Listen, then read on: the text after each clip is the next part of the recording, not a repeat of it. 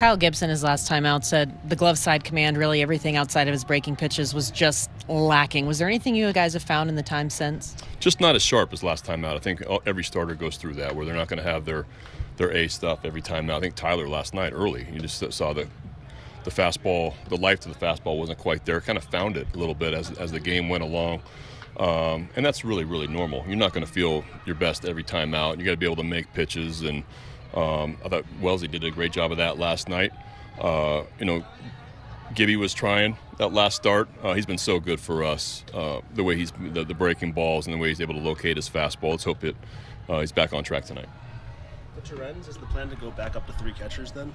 Have you determined that? Yeah. Yep. Everything's good with McCann then, health-wise. Yeah. Both those guys are healthy.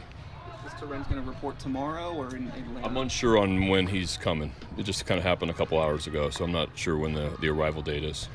Is that something you liked, having 3 catchers when you had Ben Boom up here? I think it's, it gives us some options. The way obviously Adley and then the way McCann's swinging the bat, it does allow us to, when both guys are in the lineup like they were last night, and it happened a handful of times this year, to have a third catcher, is beneficial in those situations.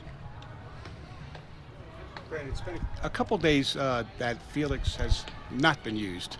Was that intentional to give him a little refresher? And if so, how can that help him?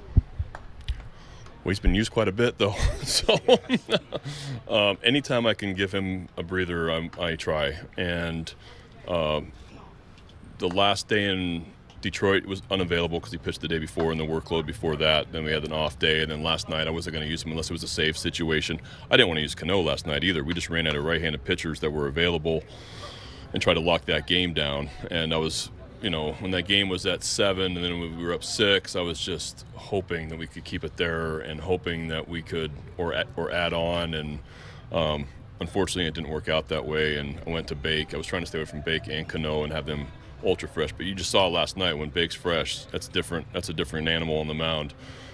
Hence the moonwalks. And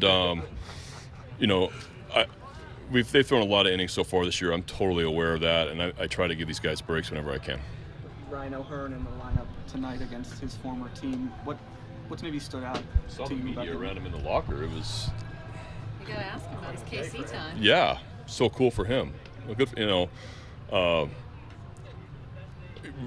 don't want to give Mountie a day off. Honestly, you want to give Mountie a day off on the field and get O'Hearn in there. And he swung the bat extremely well for us in the role that he's been in, and got some huge hits off the bench. Did a nice job in a start in Detroit, and gonna give him a shot tonight.